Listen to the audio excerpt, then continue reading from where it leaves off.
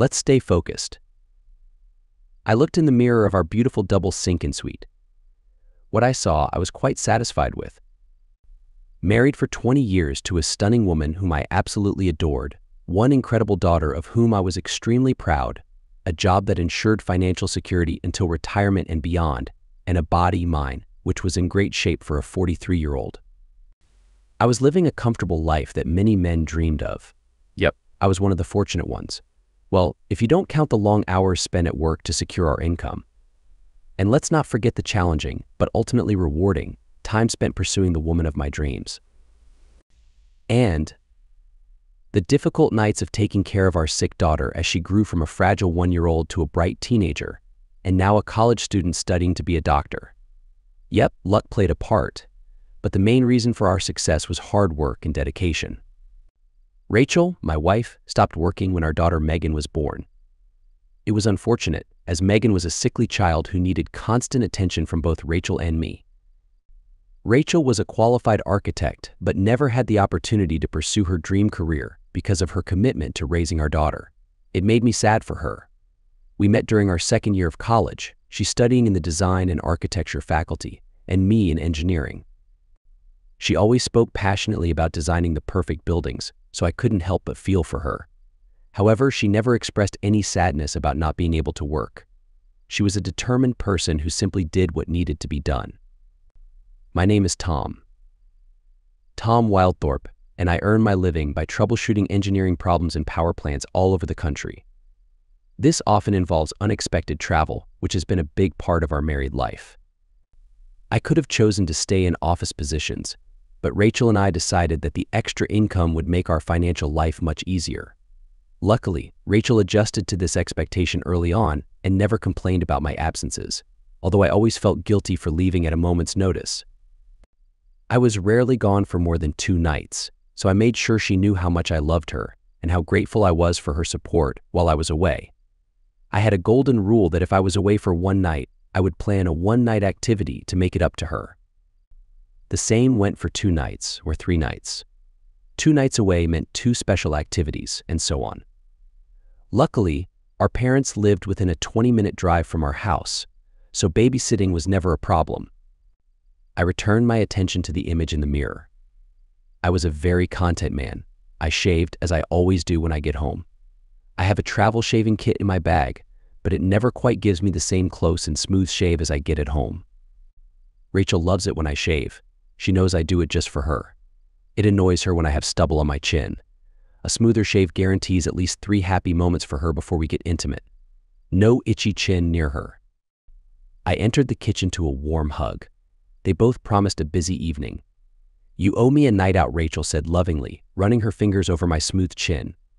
"Can I choose the place this time?" "Of course, anything for you," I replied, returning her hug and smiling. Our eyes met, and I knew how much I loved this woman. I would do anything for her. We faced challenges in our lives, but we always came out on top. As expected, we enjoyed our date night and satisfied our desires later that evening. Since our daughter had moved out, we reveled in the freedom to express our love wherever we wanted in the house. We could be as loud as we pleased. It was a freedom we embraced, especially after the challenging early years of raising our child. Not that those years weren't rewarding. We wouldn't trade that time for anything, but it did put a damper on our love life. We both adored our daughter Megan. She completed our marriage. There is nothing like the feeling of watching a small, helpless human being grow and develop, knowing they rely completely on the love and care of their parents. I sometimes felt jealous of the bond between a mother and daughter, but Megan always made it clear that I was her special dad. Rachel would give Megan a certain look during those moments, and I could sense their silent communication. Megan would then hug me and say, "I love you, Dad," which always melted my heart. The moment would pass, but the warm memory would be stored in my mind. Life went on, as it does. Not much later, I was called out on another 2-day job in the north. I despised these assignments. The weather was usually freezing cold, and the flights always seemed to take forever. There were often long and boring waits in frigid airports, just adding to my frustration. When I arrived home, cold, frustrated, and exhausted, I did my usual routine. I hugged my wife and immediately went to the in-suite to take a shower. Trust me, A long, hot shower does wonders for adjusting my mood. Feeling somewhat normal again, I stared at the mirror, ready to begin my close shave routine. That's when I noticed it. What? What could possibly ruin my perfect life in this in-suite? A small hair. A small black hair lodged between the tap on my side of the sinks and the white tiles. I am quite observant. It's part of my job to notice small details. Over the years, I have developed the habit of noticing things that others overlook, often leading to finding solutions to problems. I'm not obsessive about it, but it definitely helps in my line of work. I don't have black hair. It's a result of my Dutch heritage. All of my hair is a very light brown in color. Could it be Rachel's hair? Nope. She is of Danish descent, and her hair is a beautiful golden blonde. All of it, understand? Could it be Megan's hair? Did she come home while I was away? But why would she use our in-suite? She always used the main bathroom downstairs. Megan had pitch black hair when she was born, but it became more like Rachel's before she turned one. There was a goth stage she went through as an early teen. Oof, I remember those years vividly. It was a difficult time for me and Rachel. Megan often treated me with disdain and Rachel with rudeness. My friends reassured me that it was just a phase and that she would become human again soon. Luckily, that happened. She suddenly transformed into a kind and loving daughter who treated me with respect. Her relationship with Rachel, however, remained somewhat distant. During the goth phase, as we called it, Megan had black hair and embraced all the goth cliches. She has kept her hair black until now. It's possible that it's her hair in the sink area, but it's highly unlikely. Back to the issue at hand. My mind started racing, something it was used to doing. I did it every day as part of my job, delving into problems and finding solutions as quickly as possible. Perhaps my negative experience on the last job had pushed me into a pessimistic mindset. I looked at a seemingly insignificant detail and immediately jumped to the worst conclusion. It seemed like a massive leap to go from one stray hair to marriage trouble, but until I found another explanation, that's what it looked like. How did the hair get there? It had obviously been cut since it was of uniform thickness throughout. It didn't taper off to a thin end. Could it have been shaved? Or maybe cut with scissors? I checked my side of the bathroom cabinet and sure enough, all my shaving supplies were there. Razors, cream, scissors, everything. Now I had to figure out if anyone else had used them while I was away. This required some investigation. I organized my kit in a way that would easily show if it had been touched.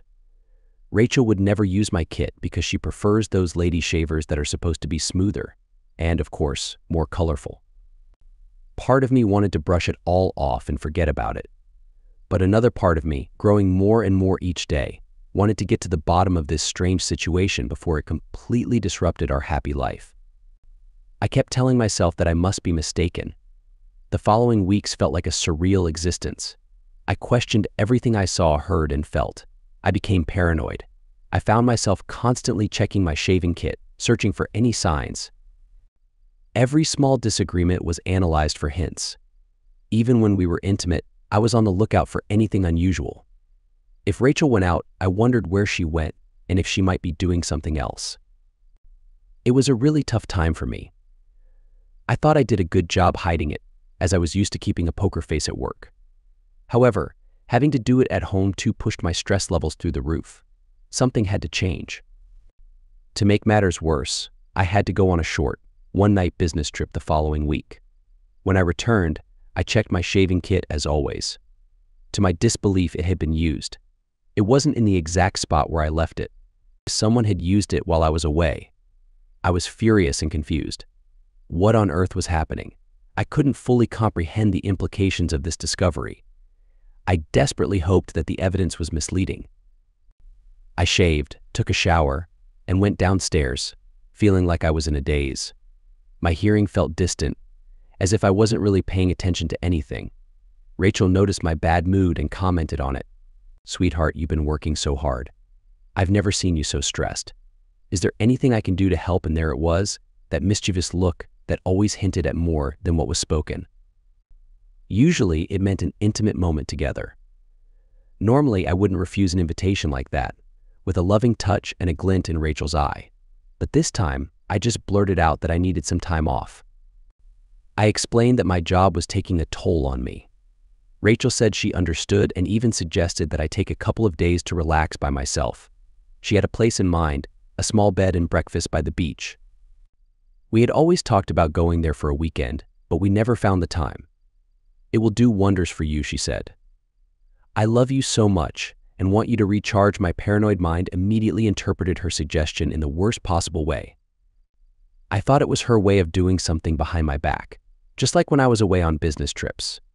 Reluctantly, I agreed to take some time off as soon as I could arrange it with work.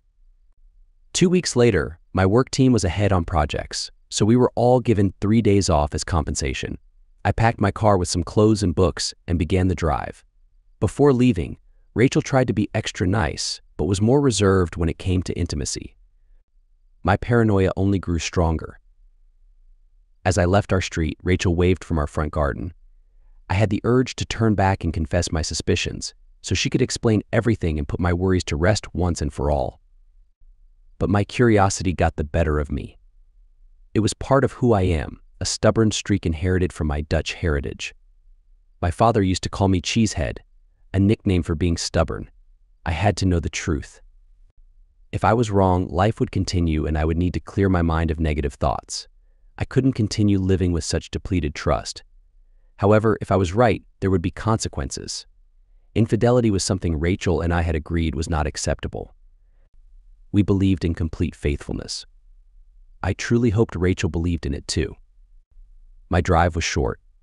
I had arranged to leave my car at a mechanic's shop nearby, telling them I needed a thorough service. I asked them not to contact me about any repairs or expenses, as I would handle it when I picked up the car. From there, I walked to the car rental agency and got a plain, white sedan. It was the most inconspicuous car available. These cars seemed to blend in with the rest, making them nearly invisible on the road. I drove back to our neighborhood, carefully choosing a spot to observe our house. Luckily, there was a secluded area with trees and bushes, hidden from people's view. I made sure not to stay there too long at a time, to avoid suspicion. I didn't want to seem like a nosy neighbor. During my surveillance, I saw Rachel's car leave. I immediately called her. I saw her glance at the phone before pulling over to answer. "Hey Rach, just wanted to check in with my favorite wife. How are things going? Missing me yet?" "Hi babe. I was just thinking about you. What's this favorite wife talk? Do you have another, less favorite one? Hey, have you arrived? Of course you have. Are you settled in?" Use this time to relax and let go of whatever is stressing you out. She was acting like a loving wife, genuinely concerned about my well-being. At that moment, I felt like a complete idiot. How could I have doubted her and let my thoughts spiral out of control? Thanks, Rachel.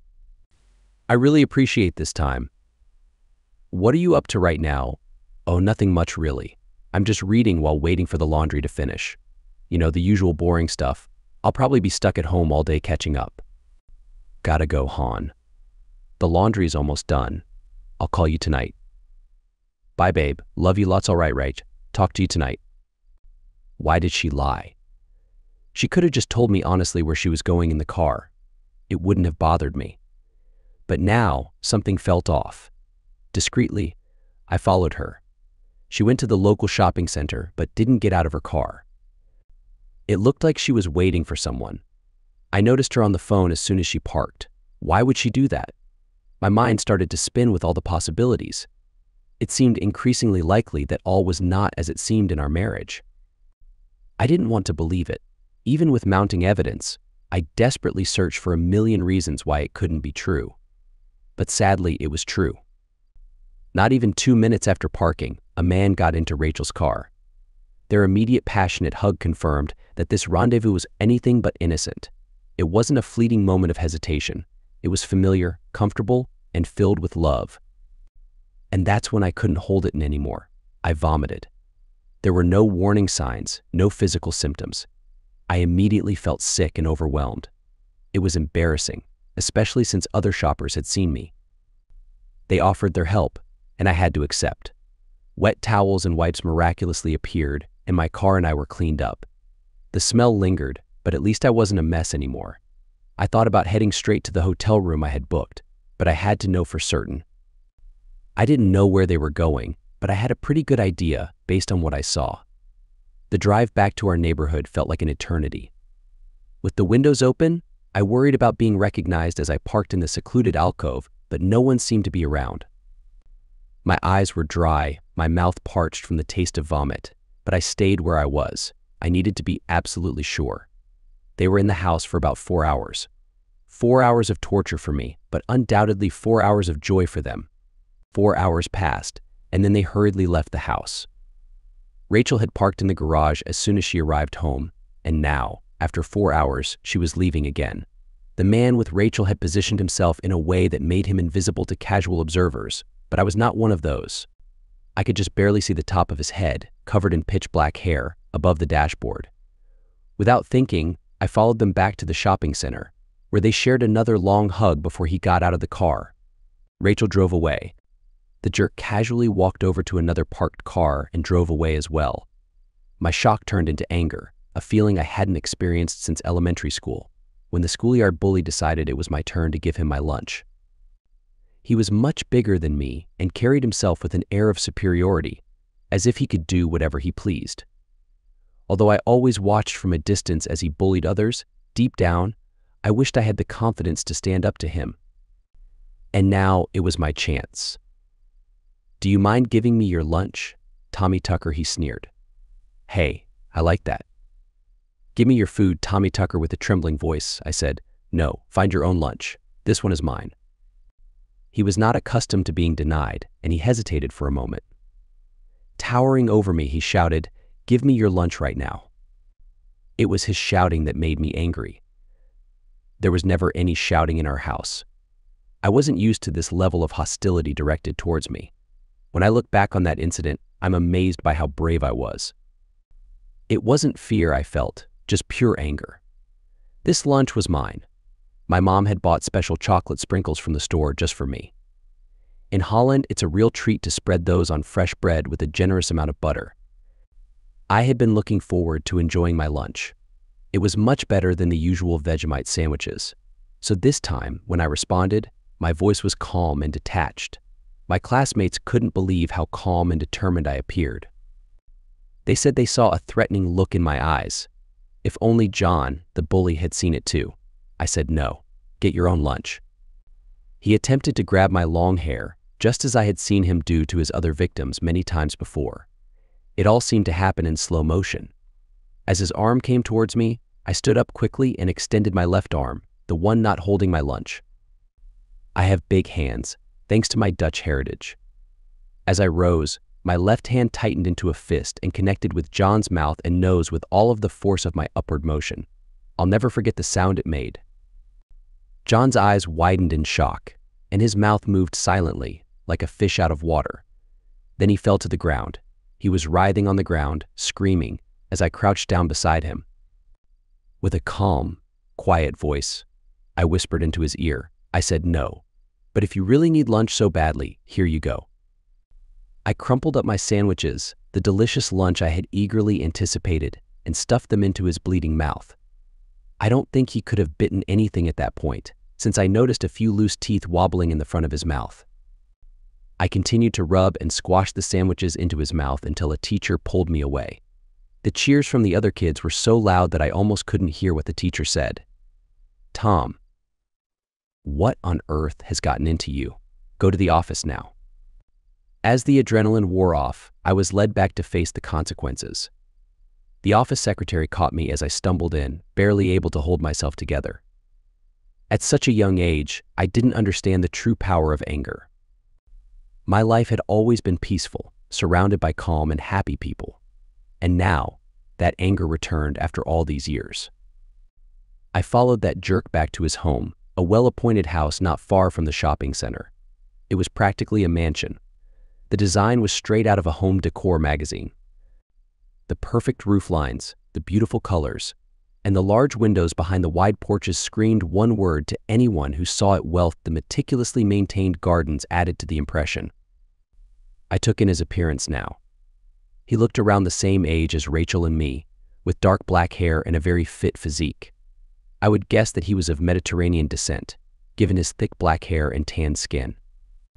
His clothes were clearly expensive, almost like they were tailored specifically for him. The way he walked from his car to the front door exuded arrogance. I had encountered his type on construction sites before. They treated everything as if it existed solely to cater to their needs. They often treated those around them with disrespect. I had absolutely no patience for entitled people like him, but I reserved a special kind of contempt for this guy. A growing sense of dread washed over me, and I realized something else. When Rachel first picked him up, he had that scruffy one-day beard growth. I always jokingly referred to it as the terrorist look when I spotted it on workers I encountered. But when I saw him again, he was cleanly shaven. The wretch, I exclaimed. The despicable jerk. It all makes sense now. I was about to get out of the car and confront him, pun intended, but a well-dressed woman emerged from the front door. They clearly knew each other as they exchanged brief hugs. He quickly retreated into the house while she went about her business in the front yard. Soon, a mini version of her, presumably her daughter, joined her. The daughter seemed strangely familiar, another detail to sort out later. They chatted and laughed together, finding amusement in some inside joke. It was time for me to leave. I had all the information I needed. Confronting this jerk would have to wait until later. As angry as I was, I didn't want to beat him up in front of his wife and young daughter. Not only was my wife cheating on me with this loser, but he was also cheating on his own wife and daughter. What a lowlife. How can someone do things to others that they know will cause pain and hurt, especially when there was no prior animosity? I could never understand that, but I had a feeling I would soon learn what it felt like. This jerk was going to face the consequences. I had tasks ahead of me. Being away from home turned out to be a blessing in disguise. It allowed me to take care of everything that needed to be done without having to make excuses. Unfortunately, the cheaters stuck to their usual pattern while I was away. Now, I no longer had to follow them everywhere. I knew what was happening. I took care of all the necessary preparations for the divorce. I changed beneficiaries on my credit cards and retirement account, redirected my income deposits, updated my utility company information, and canceled my phone plan. I did all the usual precautions. The abundance of online resources and self-help sites proved to be a great help, although it was sad to see how many resources were dedicated to marriages falling apart. I made an appointment with a divorce lawyer, though it struck me as odd how they referred to themselves as family lawyers when the majority of their work involved breaking up families. Go figure. The papers were ready, but I held off on serving them until I was ready. I hired a private investigator, spending a significant amount due to the urgency of my request, to fully document one day of Rachel's infidelity. I wanted to have proper evidence of the awful behavior displayed by these two. I also needed to talk to Megan, our daughter. Besides Rachel and me, she would be the one most affected by what I was about to do. Now, I wish I hadn't. If I thought this situation was already painful and devastating for my marriage to Rachel, for our family, and for my self-esteem and worth as a husband, I was sorely mistaken. Hi, Megan. We need to have a serious talk. It's about your mom and me, were the first words out of my mouth as I entered her apartment. It's not going to be easy, so let's both sit down. Don't worry, it's not about you. It's about your mom and me. Dad, you look terrible. What happened? Oh no. Don't you? I'm sorry, but it's not just about you and Mom. It involves me too. She burst into tears and hugged me tightly. She wouldn't let go as she tried to speak. Eventually, I had to hold her closer and calm her down until her sobs subsided. Megan, no, it's not your fault. It will affect you, all of us as a family. But it isn't because of anything you did. It's something that only concerns your mom and me. I have to tell you what's happening so you can be prepared for the chaos that will soon come our way. Nothing for you needs to change, except that our family will look a little different in the future. And her sobs only intensified. If anything, my words made her cry even harder, and she clung to me tightly. When she calmed down again, she pulled away slightly and looked at me with tear-filled, red eyes. Dad, what I'm about to tell you is something I've kept inside since I was a rebellious teenager. Remember when I went through that phase and acted out? I could see how worried you were, but I didn't care. I nodded and said, I remember, Megs. It was such a difficult time for all of us. Sorry, Dad. There was a reason why I became goth and displayed all those reckless behaviors. It wasn't just typical teenage rebellion.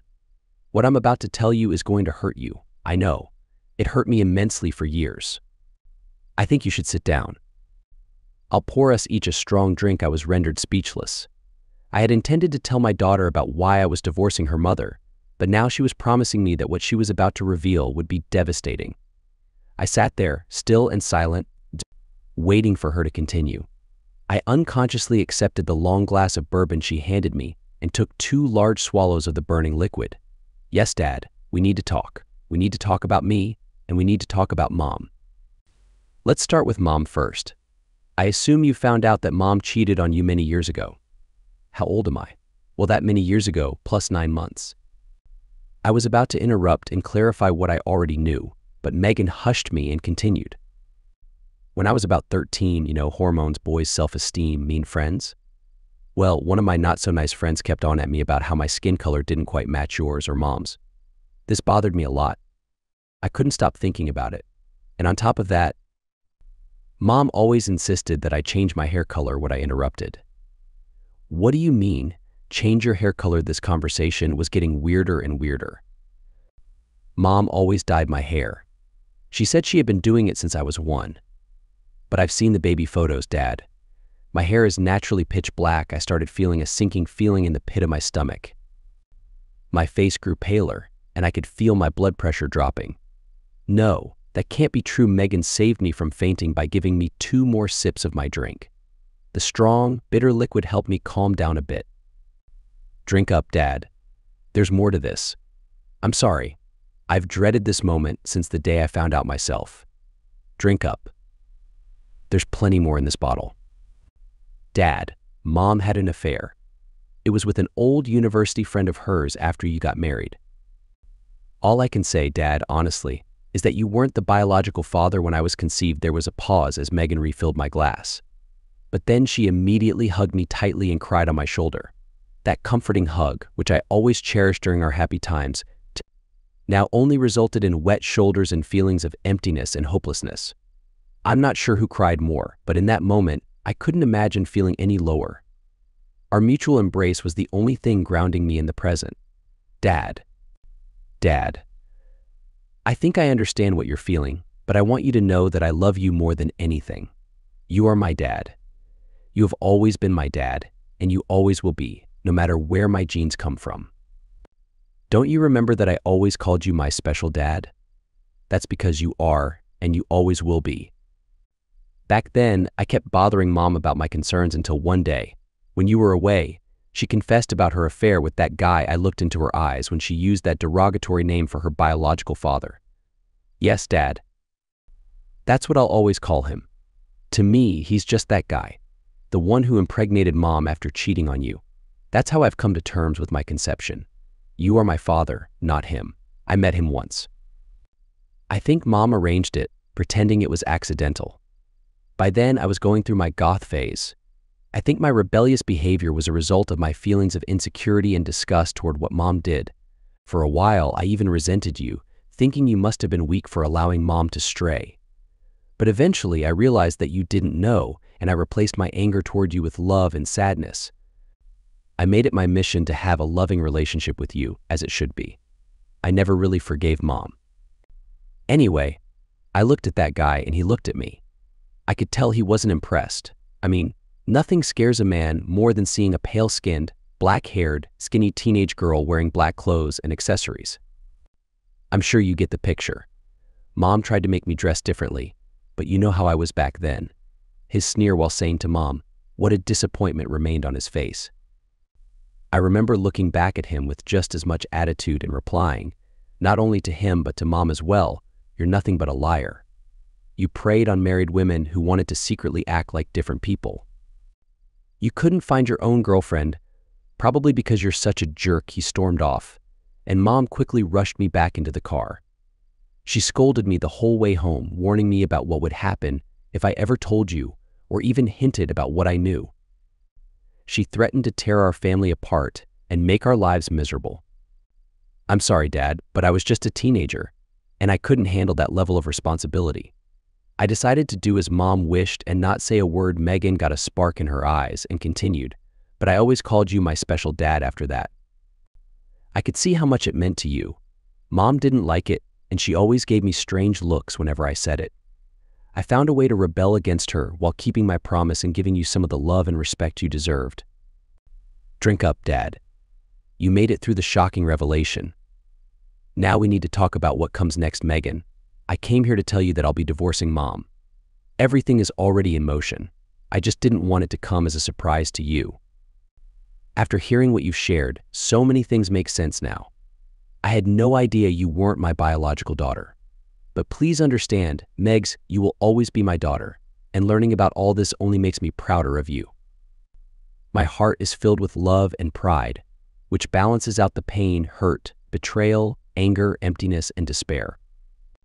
We embraced tightly once again, feeling the love and connection that defined our relationship as father and daughter. But Megan, dear Megs, now it's your turn to have a drink. I passed her glass to her. Drink up, Megs. There's more. Recently, I found out that Mom didn't end the affair after you were born. She has continued it, and she's continuing it now. As we speak, she is with that guy, as you called him, in our own home. No, Dad, no. How could she do this to you, to us? I know she's my mom, but right now she's just a cheating liar. Megan, that's enough. Even though I agree with everything you just said, she's still your mother, and she always will be. It's okay for me to call her a liar, because soon she won't be my wife. We looked at each other, and unexpectedly, I started laughing. Soon, Megan joined in, and we laughed until the tears of joy washed away the tears of sorrow. I think after our next glass of drink, we became serious again. What's his name, Megs? The guy who's your biological father, I mean. Do you know? Yes, Dad, I do. His name is Miguel Rodriguez. His family has always been wealthy.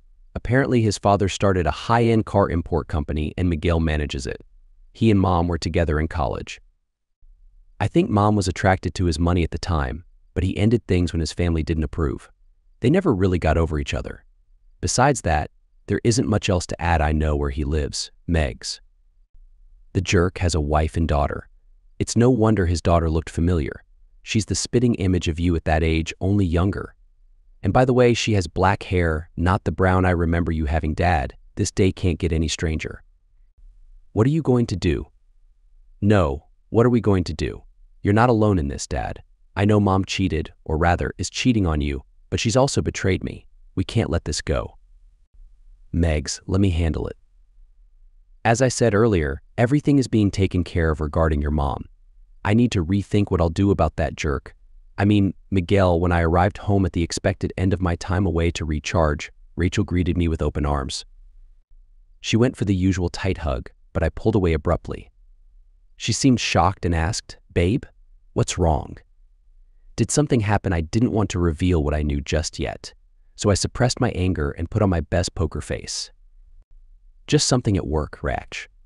I thought this time away would be good for me, but I just found out that more problems came up while I was gone. After saying it, I realized my mistake and quickly added, I mean while I was away this time. There will be a lot of things to sort out, and it might mean more time away. I'm sorry. Rachel looked at me with a puzzled expression. She clearly didn't know how to interpret my words. Eventually, she must have settled on an innocent explanation, probably because she and Miguel had gotten away with their affairs for so long without suspicion. Why would today be any different, right? The next few days were crazy. I tried my best to act as normally as possible, but when you feel physically sick at any hint of close contact, it is hard to hide that something is off. Rachel seemed to accept my excuse of work problems as the reason for my weirdness. I had to get away again. Being close to Rachel was driving me crazy with anger. 2 days later, I made the call to go away again, pretending that this was a longer than usual stay away. Rachel accepted it as one of my usual absences and didn't wait long to invite her friend Miguel over as usual. This time it would be different, however. As soon as he arrived at our house, in Rachel's car, I called 911 on a phone I had purchased at the local store. Hi. This is John Rodriguez. I think my brother Miguel has been kidnapped and is being held at 25 miles parade. My address. Please hurry. There is a woman in the house with him, and I think she is armed. Hurry, please hurry." I hung up before the operator could start to ask identifying questions. The wait near my usual tree alcove was going to be great. It was less than 5 minutes later that I heard the sirens. I couldn't have asked for a better response.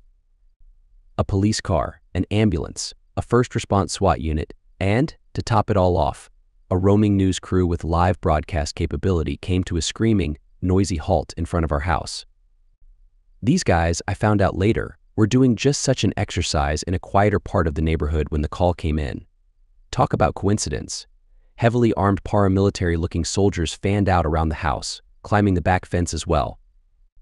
The camera crew caught the action live and in full color. This is going better than expected, I thought. The sirens calmed down to be replaced by a loud hailer announcing that the police were here. The speaker requested that all occupants of the house had 20 seconds to come out of the house. Miguel Rodriguez's name was also repeated many times, and it was requested that if he was in the house, he needed to make himself known and exit through the front door. There was no exit from the front door, so the decision was made quickly for the SWAT team to enter. Stun grenades were heard, followed by smoke grenades. These guys knew their stuff. Within 20 seconds, 2 individuals were dragged out through the front door and placed, rather roughly face down on the front lawn. Handcuffs on, they were stood up. Rachel was offered a coat by one of the policewomen. Rachel gladly accepted and was seen to try to cover herself while her hands were cuffed. The coat did hide her, but it was clear that she was without clothes. Nobody worried about Miguel. I wonder if anyone else would notice that he was rather lacking in certain aspects. To be fair, maybe it was the situation which made him shy. I had to chuckle. It took the police a while to ascertain the facts of the situation and reluctantly release the 2 individuals, but the damage was done. After all of the emergency personnel had left, the neighborhood was buzzing with gossip. I had to make myself scarce in case I was identified. The fun was had. Now it was time to wait until things got messy. Mrs. Amanda Rodriguez received an anonymous phone call to inform her that there was an interesting news broadcast that night. The news broadcast was indeed interesting. Obviously, no revealing parts were shown, but it was extremely clear that the couple was not dressed. The couple was identified as a Mrs. Rachel Wildthorpe and a Mr. Miguel Rodriguez. They were not husband and wife, but were found undressed in the residence of the Wildthorpes. No comment was offered by the couple, except to say that the couple would be taking legal action against the authorities. "Hi, Rachel," I asked as I called her that night. It took all of my self-control to stop from laughing as I spoke. "How was your day?" "Oh, hi Tom. It was okay. Have you seen the news yet tonight?" "No, not yet. I have some reports to finish. I'll probably get to see the late news before I go to bed." I wanted to prolong her anxiety by adding, "It isn't the same as our local news though." "Why? Did something happen that I should know about? This should be interesting." No, not really, but we will need to talk when you get back. That sounds serious." "Okay, I'll see you in a couple of days." Bye, and I hung up. This should make Rachel worried. I have never hung up on her before. I don't know what happened in the Rodriguez household that night, but it seemed that Miguel was not living there at present. Apparently he stayed at work. His father's car dealership had a fully self-contained flat attached, which he now treated as his home. I knew as soon as Miguel and Rachel met up again. This time they decided that our house was not a good option, and besides, the neighbors were all now very curious about what was going on in the Wildthorpe household. The hotel which they chose was managed by Tom Worrells. Tom was an honest, hard-working individual who disliked what his hotel was often used for. He could immediately sense when a couple was up to no good. The couple who rented a room that night did not seem right. This feeling was confirmed when a well-dressed gentleman entered his office shortly after the suspicious couple went to their room. He politely asked which room the recent customers had rented. He also placed a rather large amount of money on the front counter and requested a spare key to that room. Tom was bothered by this. He was an honest man. Bribes usually ended badly. The well-dressed man, who introduced himself as Roger, explained the reason for his request. Now, this was a different matter. Tom agreed. The money also went into the cash register. The 2 cheaters, who were both undressed and engaged in an inappropriate position, were beyond surprised when their room suddenly seemed rather crowded. There was a man in a suit holding 2 envelopes and another man, the hotel manager, holding a video camera. This camera was a nice touch. I had offered the process server extra money if he could capture the action on video. The suited man asked Rachel, "Are you Mrs. Rachel Wildthorpe?" All Rachel could do was nod, yes, while trying to cover herself. "You have been served," this was said very coldly and clinically as she was handed one of the envelopes. Before Rachel could even cry, he turned to Miguel. "Are you Mr. Miguel Rodriguez?" "Yes, I am." "What of it?" "You, sir, have also been served with that." Miguel was also handed an envelope. The 2 additional men left the room to the sound of shouting and arguing interspersed with crying and loud wailing. As you can imagine, shortly after that, my phone started ringing nonstop. It was one call after another, interspersed with the notification sounds of incoming text messages. I ignored all of them, not in any mood to engage in any sort of communication with my unfaithful soon-to-be ex-wife. I did call Megan and inform her of what had happened. She wished me luck and again reiterated that she loved me and would always be there for me. She also said she would turn her phone off and that if I needed to speak to her, I could call her best friend Amanda. After I recorded the new number, I hung up. Rachel would now be unable to communicate with Megan and myself. I called a local realtor and explained that I needed a short-term, about 6-month lease in an area close to my work. The agent, AMS, Jones, pointed me to a few possibilities along with their website brochures. I called her back after 30 minutes, informing her of the one I had chosen. It was a nice, fully furnished 1-bedroom apartment on the 2nd floor of a gated community only 10 minutes walk from my office. Perfect. I especially loved the fact that it was gated. There would be no unexpected visitors at strange times. All I needed now was to move all my belongings. I really didn't want to meet with Rachel at this point, so I devised a plan for her to be out of the house. All I needed was 2 hours. I had a trailer hooked up to my car and 3 coworkers ready to go. My spare phone was going to be very useful. Rachel was a mess. First, the unexpected visit by the SWAT team and that embarrassing sort of arrest. She was sure that the whole neighborhood had seen her in all her undressed glory. Her years of unfaithfulness were now fully exposed to the world. Strangely, she hoped beyond hope that Tom would not see this. The arrest incident was not enough to keep her and Miguel separated for long. They clung to their need to be together even after that embarrassing incident. Their need led them to meet up at a hotel again. Then, being served at the hotel, life couldn't get any messier. For the umpteenth time in the last few days, she shook her head and reflected on how she ended up in this situation. There was no doubt in her mind that her predicament was entirely her own doing. Apart from the frequent absences, her husband was the best. He doted on her, he worked hard to provide a comfortable life, he loved her. She knew that deep down. So why did she have an affair with Miguel? It's not like he was any better in bed than Tom.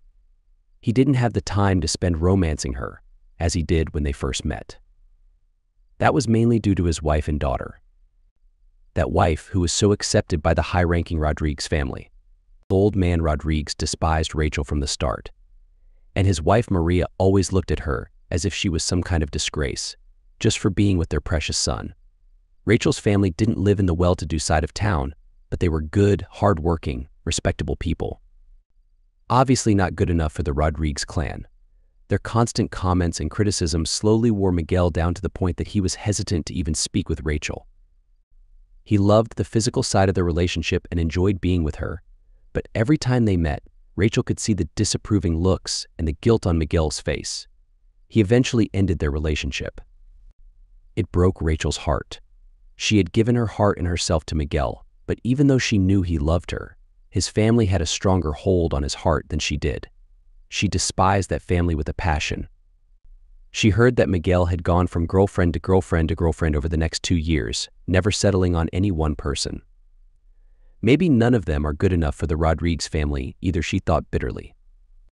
Exactly how the next stage of their relationship started was still a blur to Rachel. She encountered him on campus.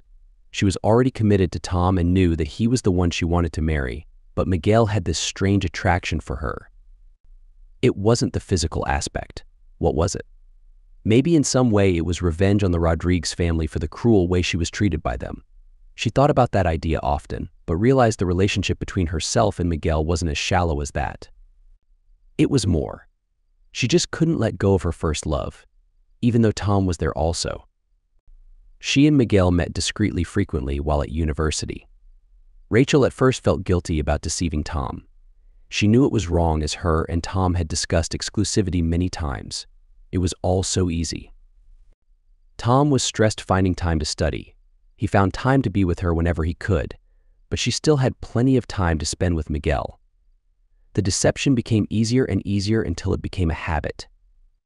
One that was hard to break, even after she and Tom were married. She was always discreet with Miguel, making sure that any meetings were at times when Tom was busy at work or off on one of his many field trips. It was all going well for Rachel until that fateful day that she knew she was pregnant.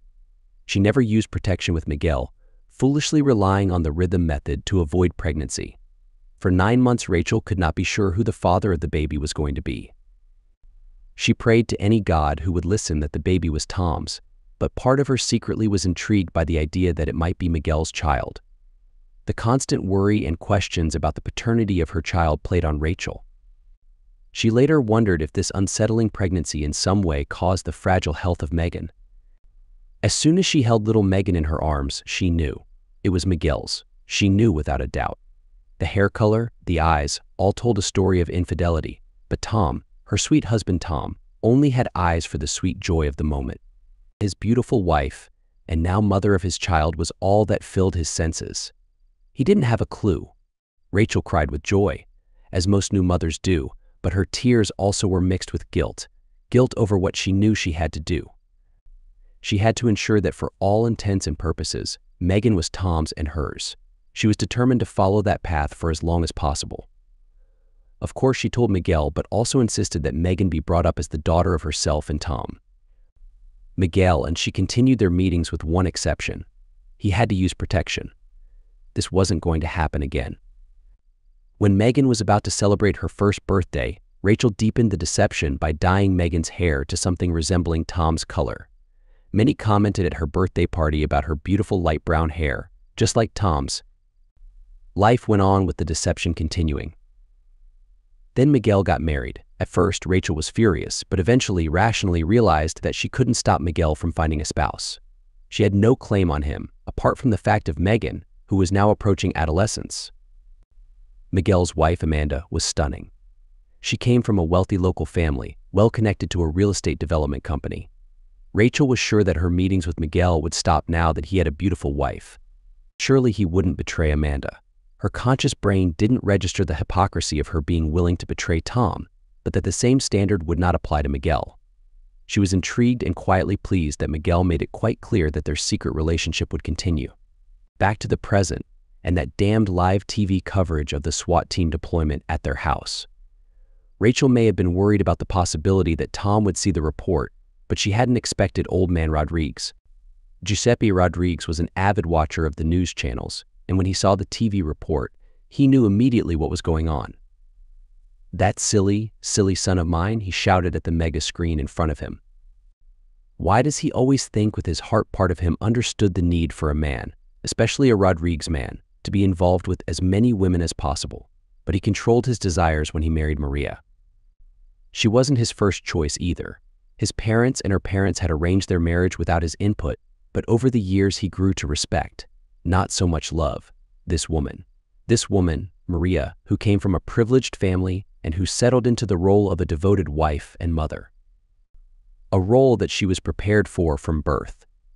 This woman who stoically endured 24 hours of intense labor to give birth to Miguel, then to be told by the doctor that the difficult birth ensured she would not be able to have any more children. This woman who pampered their son, Miguel. This woman who almost willed her son to quickly grow up and give her some grandchildren. This woman watched with trepidation as her son meandered from one meaningless relationship to another and then finally attempted to settle for a Danish friend, one that didn't meet the Rodriguez family requirements. This woman who quietly waited and worried for the right girl to surface while the cancer spread silently and insidiously throughout her body until she died without ever holding a grandchild. Yes, thought Giuseppe, Maria would roll over in her grave if she could see what her spoiled son had been up to. The Rodriguez family would not be happy. There would have to be a resolution. Honor demanded it. Sadly, Giuseppe realized that this may not end well for Miguel. The fact that he had been served in a sleazy hotel, along with that married friend, only added to the mess being piled onto the Rodriguez name. For some reason, the court server felt the need to inform him of that fact shortly after he served the legal papers on Rachel and Miguel. That wasn't normal procedure, so someone must have paid the server extra to do it. The family needed to meet as soon as possible. Tom used his secret phone and his most disguised voice to call Rachel and inform her that another news crew was stationed outside her home and that it would be advisable to sleep somewhere else that night if she wanted any peace. Rachel took the advice and used a ride-sharing service to go to a different hotel. Things might look better after some sort of rest. She still continued to attempt to contact Tom, but everything just went to voicemail until the number would not respond at all. Megan's phone was the same. With no Miguel, no Tom, and no Megan, Rachel felt strangely alone for perhaps the first time in her life. Meanwhile, when it became clear that Rachel would not be coming back home, my team and I went to work. First, everything of mine was loaded into the car and moving trailer. Some had to be put into the helpers' cars as well. Next, all of Rachel's belongings were quickly packed into moving boxes and stacked into the garage. All of Megan's things also went with mine. All of the furniture was disassembled and placed into the garage as well. Luckily, it was a double garage. The last item of business was to change all of the locks except the garage automatic door. The internal door from the garage to the interior of the house was double bolted from the inside. Rachel now had access to her belongings and all of the furniture if she so chose, but the house, our previous house, was off limits and completely empty. Of course, I left the original garage opener in its usual hiding place just in case Rachel didn't take her key set with her. See, I wasn't a complete jerk. This was a difficult task, and I certainly owed my team big time. Miguel received the summons from his father shortly after being served. Miguel knew that the serving process was not of concern to him with regard to his father's summons. But what could be so important? He knew that when his father made a summons in such a way, it left no doubt that it had to be obeyed and fast. Miguel was very nervous as he drove the distance to the family estate just out of town. If he was nervous on the drive, he nearly wet his pants and fainted when he drove onto the round entryway. There, parked in order of hierarchy, were all of the cars he knew so well since childhood. Oh my goodness, a family meeting is being held. He thought aloud as he parked his car with all of the others. He was obviously the lowest on the hierarchical list, as his was the last car to arrive. All of his uncles and surviving other close relatives would be there. It was obvious that a huge decision, one which would likely affect the whole family in some way, was about to be made. Because he didn't know the topic of the forthcoming discussion, Miguel, apart from being nervous, was very excited. He had never been allowed to attend when he was younger, and since then, these meetings were a rarity. He almost ran into the great hall of his family home. There they all were, arranged around a huge oak table. At the head was his dad, Giuseppe Rodriguez. Even though his relationship with his father was strained over the years, mainly due to his poor choices with relationships, he couldn't help but feel more than a little proud of his father, the head of the Rodriguez family. It was a position that Miguel hoped he could also attain one day. As he approached the table, the noise quieted down and everyone's attention shifted towards him. Miguel greeted the relatives he recognized with a smile, but it didn't feel appropriate to engage in conversation with any of them. The stares he received were either serious or neutral. A feeling of unease started to settle in Miguel's stomach as he took the only available seat at the table, which happened to be the furthest away from his father at the other end. Miguel began to realize that this gathering might be centered around him. "Son, I'm glad you could make it," his father stated. "Like I had a choice," Miguel thought sarcastically. "You probably know most of the men at this table, but let me introduce those you may not know." As each person was introduced, they nodded solemnly while Miguel nervously smiled. Giuseppe continued, "We are here to discuss some incidents that have the potential to bring embarrassment and dishonor to our family within our community. Our family has always been respected by those in power, in government, and in successful businesses that we may have contributed to. We cannot allow this reputation to be tarnished or disappear due to the foolish actions of one of our own. Miguel, in this meeting, each person will have the opportunity to speak. After that, a vote will be cast to determine the punishment for the accused. The decision made will be final. All the members at the table nodded in agreement. You, my son, are the accused. You will have the chance to give your side of the story, and then you must remain silent while the rest speak. Do you understand? Giuseppe said, with venom in his voice. Yes, Papa, I understand, Miguel replied. Every eye was on him as he stood up shakily. What should I reveal? Miguel wondered. He decided to keep it brief while providing the necessary details. It all started when I was in university. Like all of you, he looked directly at each of them. I had my fair share, if not more, of relationships with girls. They were attracted to my looks, and I could easily win them over. Then, I met a lovely Danish girl. She had fair skin, blonde hair, and the most beautiful blue eyes. I fell in love with her and even introduced her to you, Papa, to ask for your blessing. But you and Mama rejected her, considering her unsuitable for our family. I was told to end the relationship and find someone more suitable. I tried, but I couldn't. I was addicted to her. It hurt both her and me when we went our separate ways. She eventually fell in love with her now husband, Tom, and I continued searching for someone suitable to marry into the family. But I couldn't find anyone, and Rachel and I still had secret meetings. Murmurs spread across the table. Though there were no loud outbursts, Miguel could hear the whispers calling her offensive names. I continued seeing Rachel, but I also met another woman who was deemed suitable by everyone. Amanda was beautiful, came from a respected family, and was willing to marry me. We got married, and now we have a wonderful daughter named Maria. Things were going well until one day, while I was with Rachel at her place. The police mistakenly raided her house, resulting in that news report. We are currently suing the authorities for their mistake. After that, Rachel and I arranged to meet at a hotel we believed was safe. However, Tom, her husband, found out about us and had Rachel served at the hotel. You know the rest. Miguel lowered his head, hoping to gain sympathy. He sat back down and waited. There was an uncomfortable silence, followed by a succession of disgusted remarks from the assembled men, expressing their disgust at Miguel's infidelity and lack of concern for the consequences of his actions. His father was the last to speak. Miguel, you are my only son. What you have done shows complete disregard for 2 marriages, a husband, a wife, and 2 daughters. That might be forgivable, but the dishonor and shame you have brought upon the Rodriguez name is not. How can we hold our heads high when it is publicly known that one of our own has behaved this way? You defied a direct request from me and your late mama to end your relationship with that woman. His voice began to rise. The murmurs of agreement around the table grew louder. For this you cannot be forgiven. Wait outside while we decide your fate. Miguel left the room feeling defeated. He closed the heavy oak doors behind him, but could still hear the angry voices on the other side.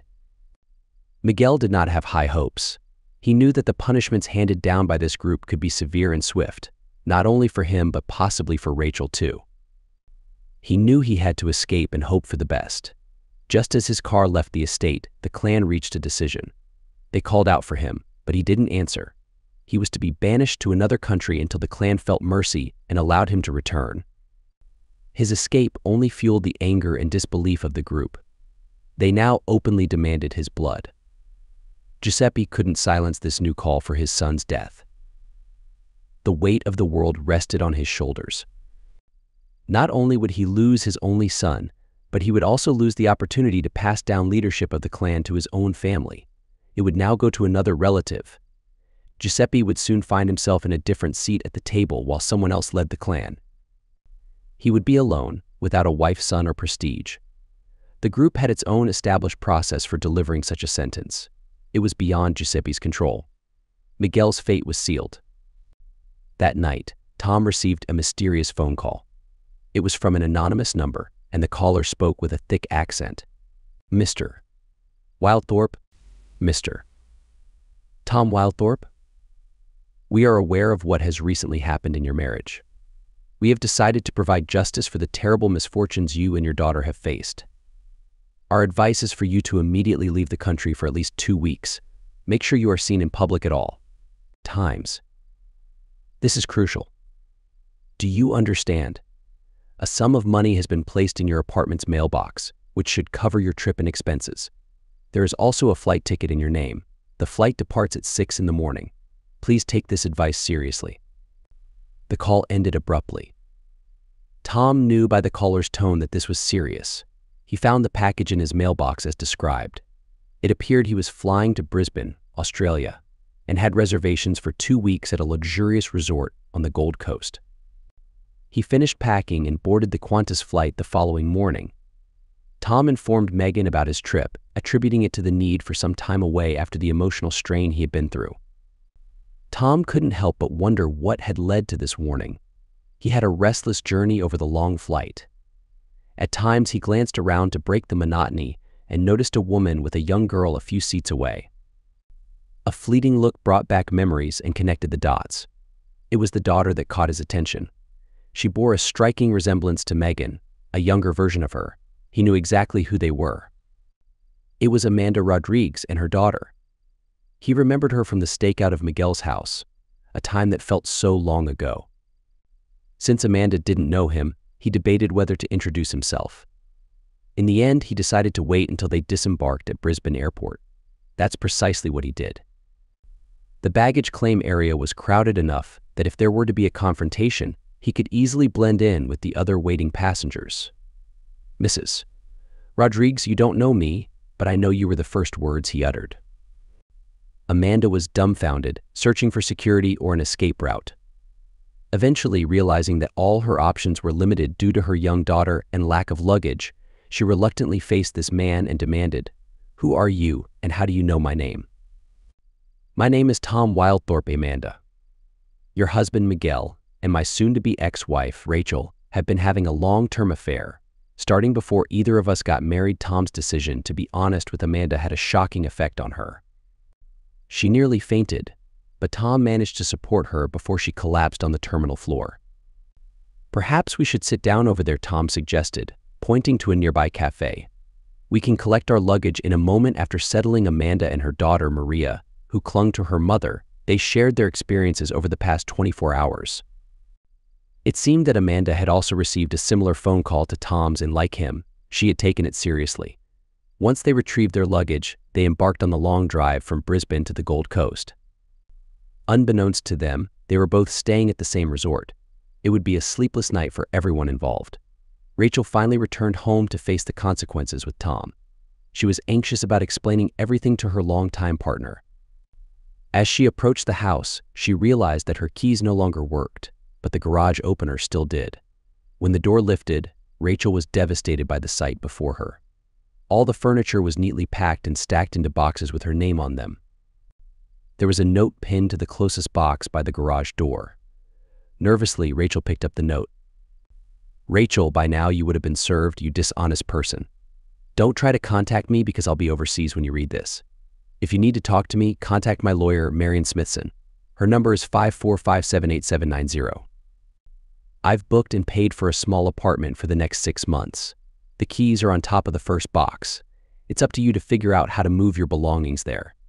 Whether you want to stay in that apartment after 6 months is your decision. Hopefully, if you've signed the divorce papers, we will almost be divorced by then, and our fake marriage will be a thing of the past. Megan already knows about you and that person, Miguel. I told her about your recent actions. She didn't know that you continued your relationship with him after he became Megan's parent. You'll need to repair your relationship with her, but I want no part in it. You made your bed, now deal with it. I hope to never see or talk to you again." Tom, if only Tom knew how accurate his last words were. Although the note was filled with anger, Tom would have been horrified if he knew what would happen to Rachel in the future. Rachel collapsed on the cold garage floor, surrounded by the remnants of her broken marriage and life with Tom. All she had left were boxes of meaningless possessions and feelings of loss and despair. She slowly realized the extent of the mess she had created. There was no going back. The move to her new apartment went smoothly since everything was already packed and ready to go.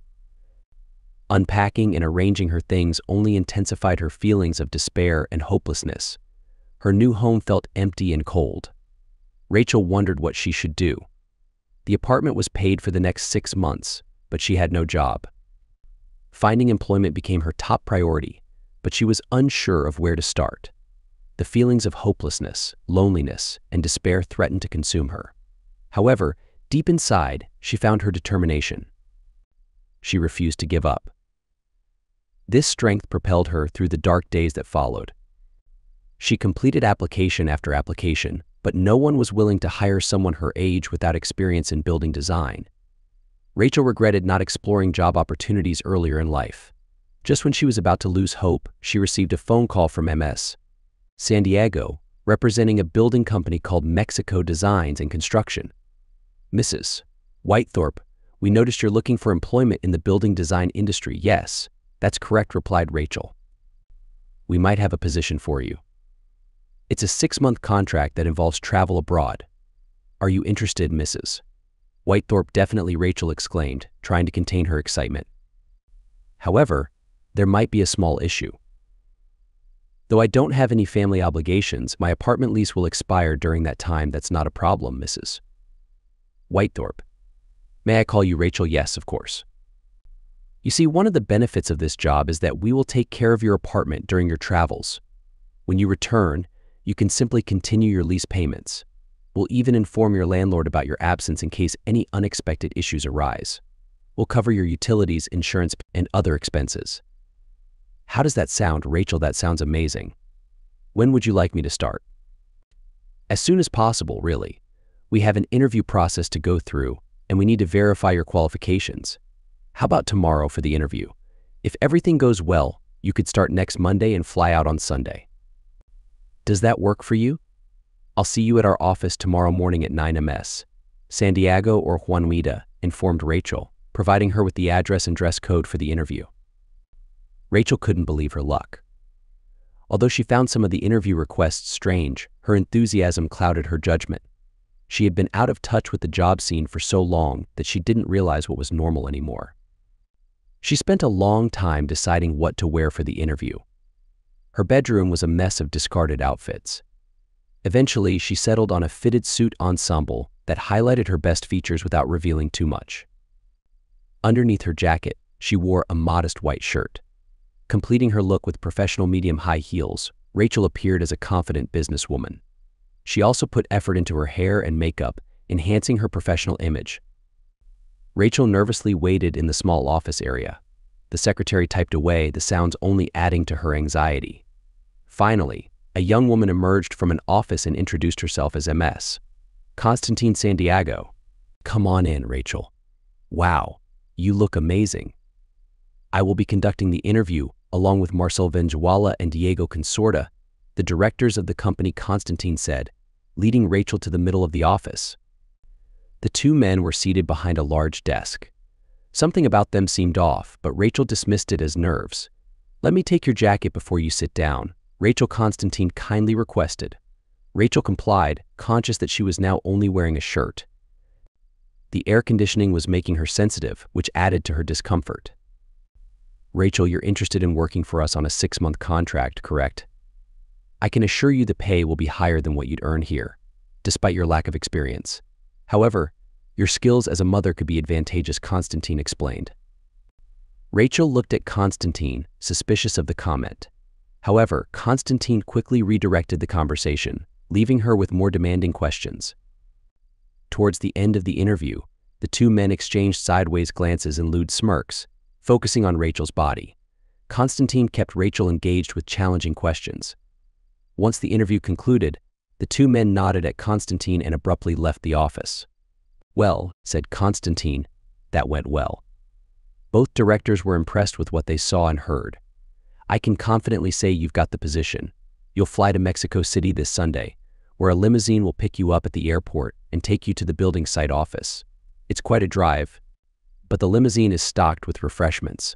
Lucky you. A company representative will take care of your apartment details tomorrow.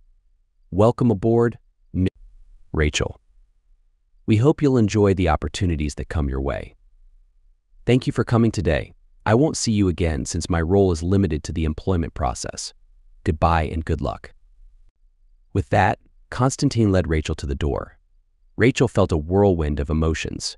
Everything had happened so fast. Her suspicions about the two directors were overshadowed by her excitement. She had secured her future, independent of Tom and Miguel. Rachel floated on cloud 9 as she returned to her apartment.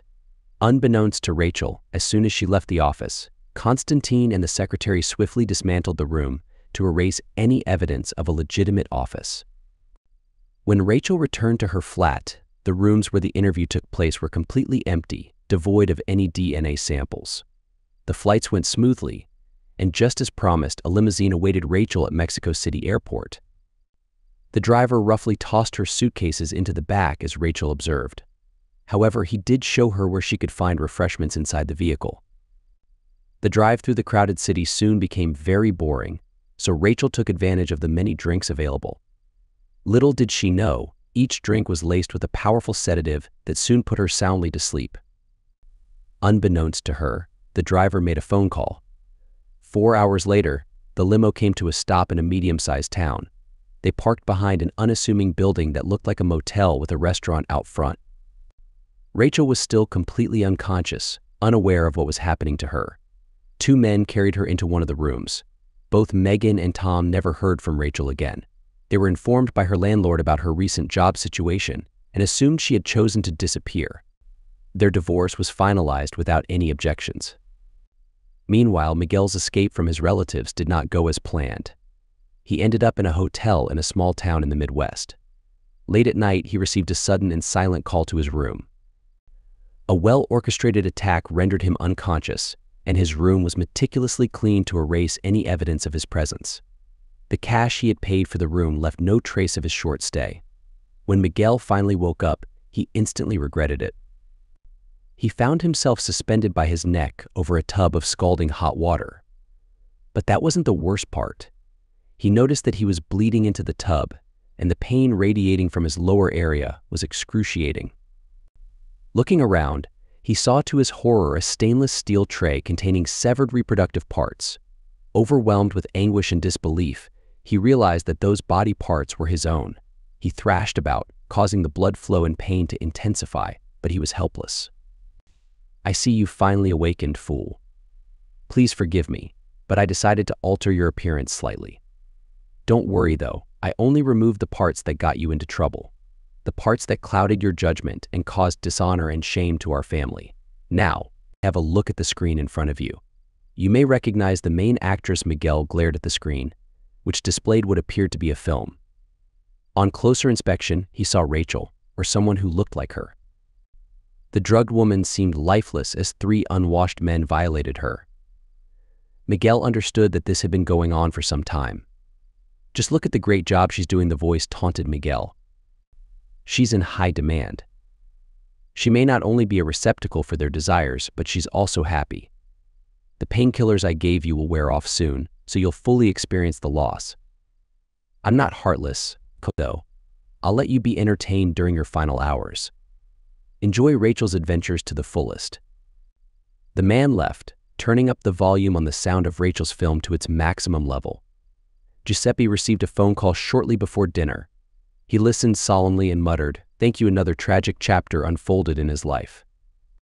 But he thought somberly, it won't happen again. Tom spent a lot of time with Amanda at the Gold Coast. The atmosphere there seemed perfect for romance. Although recent events had dimmed their mutual attraction, Tom and Amanda formed a strong bond during those 2 weeks. They were inseparable. There was no intimacy at that time, but it would come later. And even later, there would be wedding bells. Amidst all the tragedy, 2 wounded souls found some peace, normalcy, and, more importantly, love. The police knew they had no chance of pinning the disappearance of their ex-spouses on Tom or Amanda. Their alibis were airtight. Just 2 more unsolved cases to add to the ever-growing stack. And who really cared anyway? Tom knew he had one last act to perform in this tragedy. It was something he wasn't looking forward to. Amanda, his now wife, encouraged him to do it as a final act of closure. The mansion door swung open, revealing a well-dressed servant. "Please follow me, Mr. Wildthorpe," the servant said. Tom was led into a large hall with a massive oak table in the center. Seated at one end was an older man who bore a resemblance to the man who caused all the suffering. "What can I do for you, Mr. Wildthorpe?" the man asked. Mr. Rodriguez, I wish we were meeting under different circumstances, but such is life, Tom replied. Yes, Tom. May I call you Tom? You can call me Giuseppe. Given the unfortunate way we are connected through this tragedy, I believe formality is unnecessary. Now, what brings you here? Giuseppe, I know you're aware that your son's ex-wife, Amanda, and I are now married. She is no longer a Rodriguez, but a Wildthorpe. I realize this must be devastating for you. He was your only son, and now he seems to have disappeared, along with Rachel. I assure you, I made every effort to find them, but with no success. I can only assume they disappeared out of shame for their actions. I have moved past my anger and betrayal. My love for Amanda, her daughter Maria, and my daughter Megan have eradicated any hate I once had. I am truly grateful for that.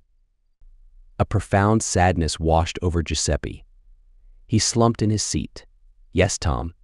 They have received what they deserved, he said, glancing at me. He expected me to ask for an explanation, but my instincts told me to leave it alone. It seemed best for me not to know. Giuseppe, I understand the feeling of loss you must be experiencing. I've come to offer you some solace in this time of sadness. Megan, my daughter, is actually the child of your son and my ex-wife. She is as much your grandchild as she is my daughter. Maria, Amanda's daughter, is also your grandchild. You have 2 beautiful grandchildren. I am extending an invitation for you to stay involved in their lives. They need to remain connected to their familial roots. You are the only remaining link to their Rodriguez heritage. They need you. Tears streamed down Giuseppe's face. It took him a moment to compose himself. You have no idea what this means to me, Tom. I would be honored to be a more active grandfather to my grandchildren. This house is cold and empty, lacking the joy, laughter, and familial warmth that children bring. From the bottom of my heart, thank you, Tom. He stood up and approached me. I wasn't expecting a full hug, but it didn't feel strange either. There was an understanding and depth of emotion shared between us that only 2 people who have endured hell and survived can understand. He whispered hoarsely in my ear, "You are welcome at this family table, Tom." As he released the hug, he regained his composure and said, "We are having a family gathering this Sunday. It would be my great honor for you, Amanda, and the girls to attend, so I can properly introduce them to their relatives. I have a feeling my clan members would be overjoyed to welcome the new additions."